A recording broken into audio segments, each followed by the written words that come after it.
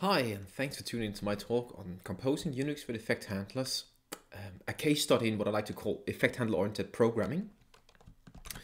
And the objective of this talk is really to demonstrate or convince you that effect handlers are worthwhile programming abstraction. And the way I intend to do that is by way of an example. I'll take Ritchie and Thompson's Unix operating system and show you how you can build that using effect handlers.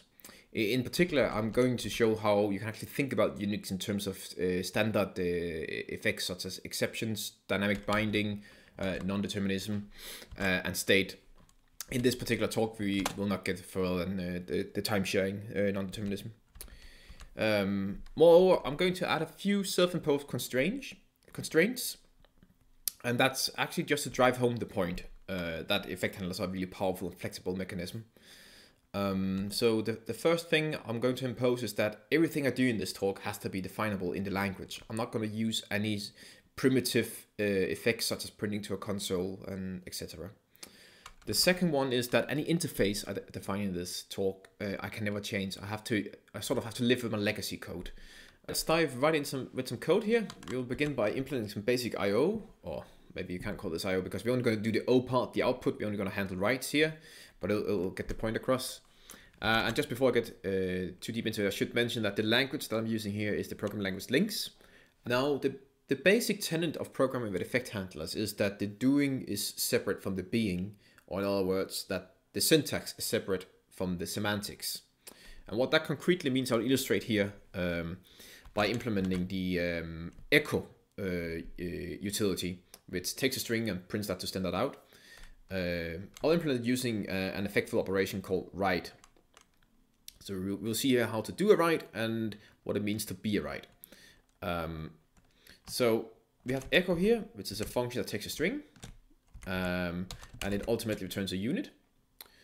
In doing so, it may perform the effects in this signature. In this particular effect signature, there's one operation present, and that's write, which is parameterized by the file descriptor we wish to write to, and the string contents we will write to that file descriptor. The operation itself returns unit. So now we can implement echo by doing or performing the write operation here. So in Linux, you do it this way. You type do write. That's the invocation form for operations. And then we need to give it some payload. We have no1 file descriptor, standard out. And then we can supply the string contents that we've been given as input. This is an abstract computation. If you try to run echo now, the program will stop. There's no semantics associated with write yet, so we need to give that, and the semantics of an operation is conferred by its handler. So let's implement the handler down here that I call basic I/O. So it takes one of these computations that can do writes. The computation can return anything. Then ultimately the handler is going to return whatever that computation returned along with the current state of the file. So let's look at the definition of how we can implement this. Given a computation as input, in Linux the way you handle a computation is you wrap it in a handle, we apply the computation. Now there are two things to consider. We need to consider the return value of m and any invocations of write within m. Let's begin with the return value. So if we get an answer back, then what we need to return on the right hand side here is the answer along with the file, the current state of the file. At this point we don't have any file, so we need to build it up first. So what we can do to satisfy the type checker is to give it the empty string. So the file is empty at this point. Then let's consider what happens when a write occurs. We can ignore the file descriptor for now, since there's only one. We get the contents, here's the write, and in addition we also get access to the continuation of write within m. And it's worth to remark here that the type of resume is a function that takes a unit and then returns whatever the handler returns, namely a pair consisting of the return value and a file. So you'll note here that this unit here matches exactly the expectation of write, which is supposed to return a unit. So the input to resume is going to be the output of the operation write within an M. The reason resume returns this pair here is because it's what's known in literature as a deep handler. That means the resumption or the continuation resume here implicitly wraps the handler around it when I invoke it. So what we can do now is we can actually invoke resume, and then we'll get the answer plus the current state of the file back. So let's try to do that.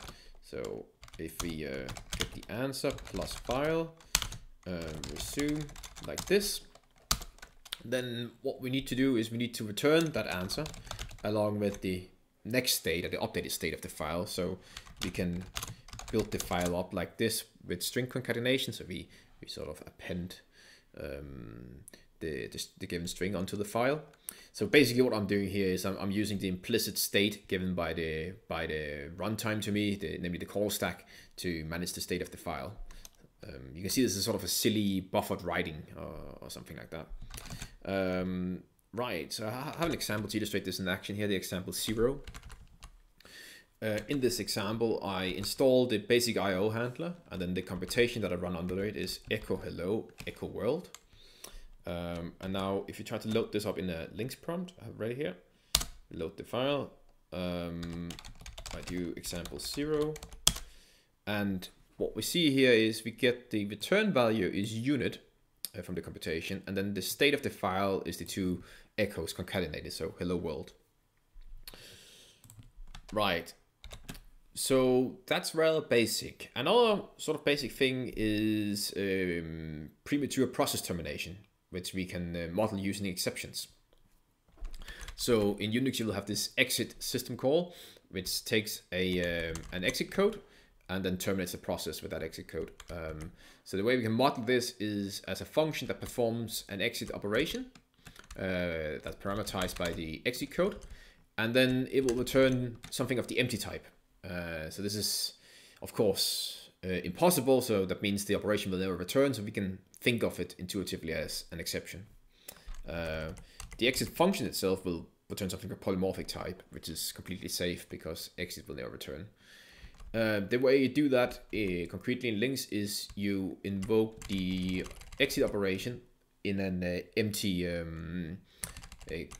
pattern matching expression. So switch here is your pattern matching construct in links. So your camel programmer is, this is your match with, or Haskell, your case off. Now we then need to say what it means to perform an exit. So we have status here, another handler that takes one of these exit invoking computations, and then ultimately returns an integer, so indicating whether or not it's terminated with success, the given computation. Right, so we give the computation, we do as before, we handle it by invoking, by applying it. If it returns successfully, we just return the integer 0 to indicate success, like in Unix. If exit occurs, then we get access to the payload, the exit code.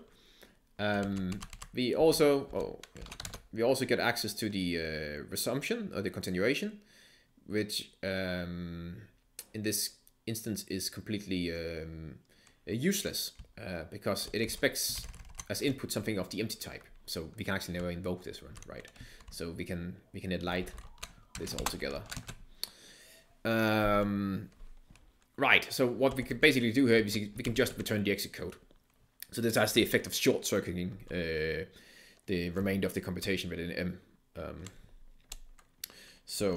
Let's see here, I have an example to illustrate this. Example 1, so what we do here is we install first the basic IO handler, underneath that the status handler, and then the computation that we run is echo that string exit with 1, and then we echo the string code. The point here is that we should never see code being written to the file. And indeed here, if we type example 1, we see here we get the process terminated with exit code 1, and the current state of the file is the string dead. So indeed we never see code.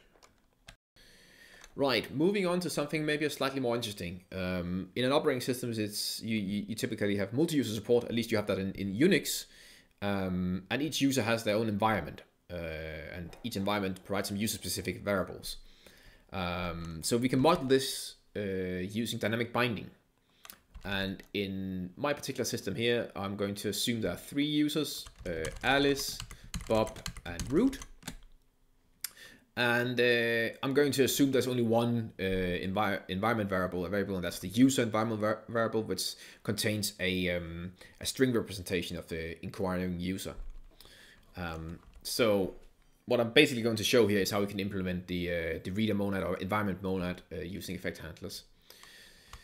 So we will have we'll implement the utility whoami, and what it's going to do is simply going to invoke an operation called ask, which asks for the string representation of the current user.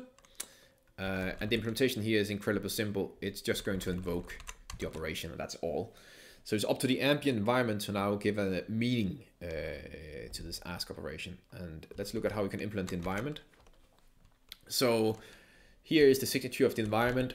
It's parameterized by a user, that is the current user running. It takes as a second parameter a computation that can perform these ask operations. The way we then implement the ask or interpret ask is that whenever ask occurs within M, we get access to the continuation, and then we simply just switch a pattern match on the user, the input that was provided to us, the user that we're running under, and then we return the string representation of that user by invoking the resumption with that string. So it's all quite simple actually, and I have an example here to illustrate it just briefly. So we install the environment handler, run with root as the user, and then we invoke the whoami utility. And you will see here, example 2, if everything works, it should return the string root, and indeed it does. Right, so that gives us a separate environments, but we still have no way of sort of switching between the users, and you can do that in a multi-user system usually as Unix. And the way you do that in Unix is you use a substitute user system call, or SU. And we can model that using an operation that I call SU here. And it's parameterized by the user that we want to impersonate. So the implementation of SU here is of the function SU is simple. We just invoke the operation with the payload user. Then here's the handler for it, which I call session manager. So just as before, it's parameterized by a user. However, this is not. The idea here is that this is the initial user of the system, so the one that we start as, and not necessarily the user running the current computation. Then it will take a computation that can now perform 2 operations, the ask operation and the substitute user operation. And the way we implement it is that we first install the initial environment, which runs the initial environment for the initial user, and then under that environment we run a computation that handles SU operations. So that's what you see defined here, and in particular this case here handles the SU operation. So the SU gives us access to the user prime, which is the user we want to impersonate, and the continuation of that operation. And the way we interpret this operation is as follows. We install another instance of the environment handler, this bit here. However, the crucial difference here is that it is parameterized by user prime and not the initial user we were given up here. And then the computation that we run under there is the continuation, resume here applied to unit. So this has the effect of overloading or shattering any residual invocations of ask within resume. So that means an invocation of ask inside resume will now get the string representation of user prime rather than user. Right, so I have an example to show this in action. Example 3. So we installed basic IO handler. Then we installed the session manager handler running as the initial user root. Under there we install the status handler. And then the computation we do is we first SU as Alice, then we echo whoami, followed by echo space. And then we do the same for Bob and similar for root. And let's see here what happens. So now we have one process has finished, and it finished with execute 0, and then here we get the contents of the file, and we see here it has Alice, Bob, and root exactly in the order here that we invoked them. So we are seeing now we can switch. We have multiple users and we can switch between them. One thing that's still missing is multitasking facility, or the ability to run multiple things at once. And we can use non-determinism to implement multitasking, a form of multitasking. And particularly in Unix, the primitive for doing multitasking is fork, which duplicates its calling process. It typically returns an integer that indicates the process identifier for the child process. Here I'll make a simplification and just have fork return a boolean. So we'll take true to mean that it's the parent branch is returning to, and false if it's returning to the child. So we can implement fork simply as just an operation that is do fork that returns this boolean. Then the implementation of fork, or the interpretation of fork, is we can give that in terms of the standard non-determinism handler, or if you're familiar with monads, the standard sort of non-determinism monad. So it'll take one of these fork invoking computations, and then it will return a list of answers, because fork will cause this computation to duplicate itself. So there'll be multiple answers potentially. So the way we implement this is pretty straightforward. In the case that it returns, we lift that answer into the singleton list. In case fork is invoked, then we grab the continuation, and then we invoke this continuation twice. First with true to sort of explore or run the parent computation, and then subsequently with false to run the child computation, and then we concatenate those results together to form the final list. So we can have some computations here.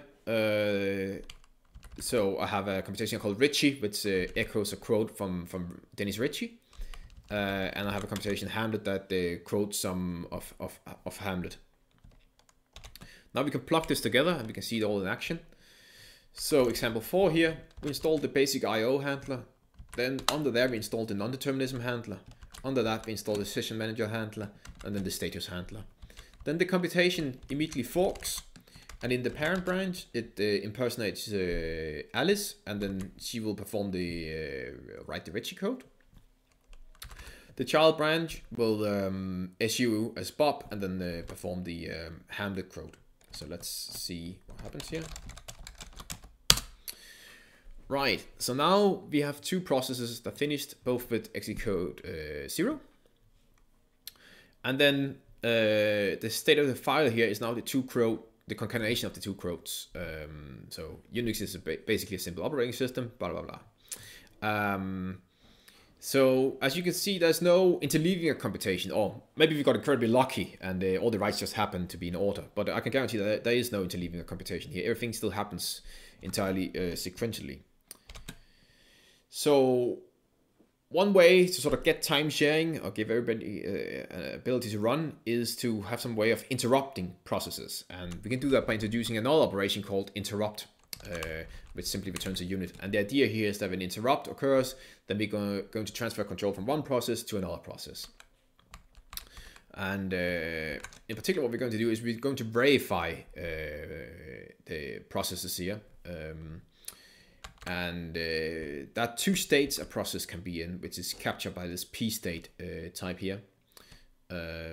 Either a process can be done with some return value, some result, or it can be in a paused state where we have a func here that can perform some effects E, and then it will return another instance of this P state data structure with the same result type and the same effects E.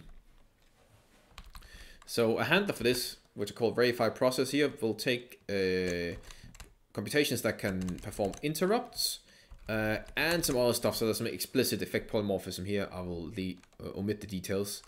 And then it creates one of these P states with the return type and the additional effects that the computation may perform.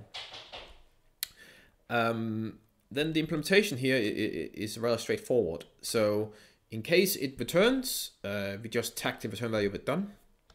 In case interrupt happens, we grab the continuation, and then we wrap that in or tag it with a paused tag, and then I explicitly abstract over here because the resumption has to apply to unit, and the definition up here expects a func, a null function. So people who are familiar with this will recognize this as the resumption monad, and that's basically all that's going on here, but in direct style.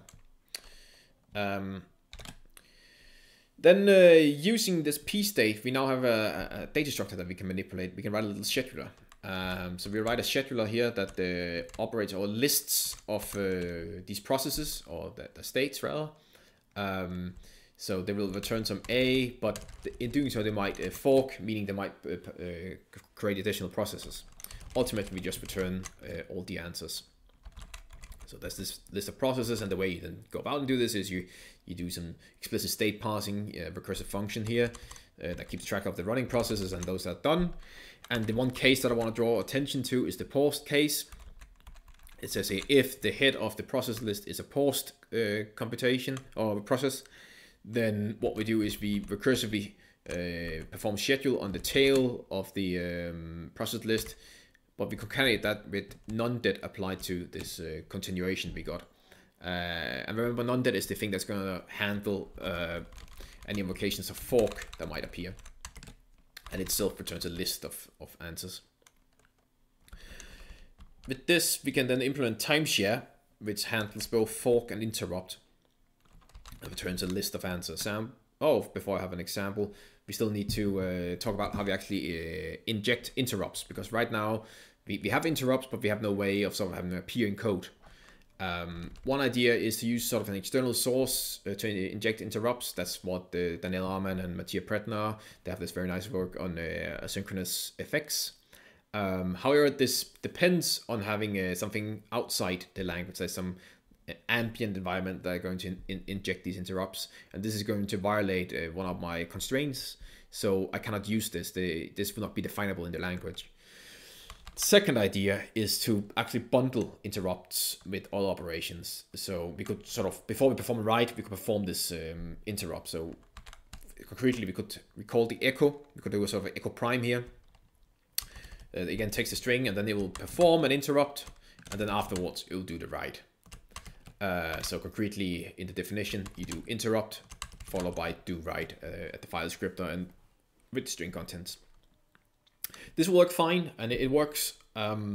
However, it violates the second constraint, namely that it modifies the interface of the function. Now I had to change the type of echo. I had to introduce this interrupt, and in fact, I'll have to introduce it everywhere where I use operations, because any operation I want to actually be able to interrupt or yield from will now need to mention this.